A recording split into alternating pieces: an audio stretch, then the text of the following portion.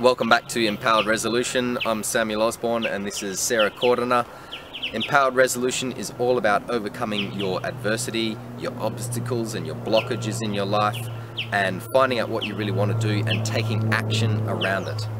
My action for the day for you today is we all want our life to be 10 out of 10. List down the 6 most important areas of your life for you, and then write down exactly what you would be doing, feeling or experiencing for that area to be 10 out of 10.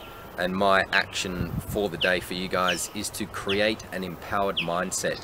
That is a kind of mental outlook on life that goes looking for opportunities and for things that are going to make your heart sing. Thank you very much for watching Sarah and Samuel's action of the day for Empowered Resolution. We'd love to know how you guys are getting on. Please do leave a comment and we look forward to bringing you more tips of the day. Have a great one. See ya.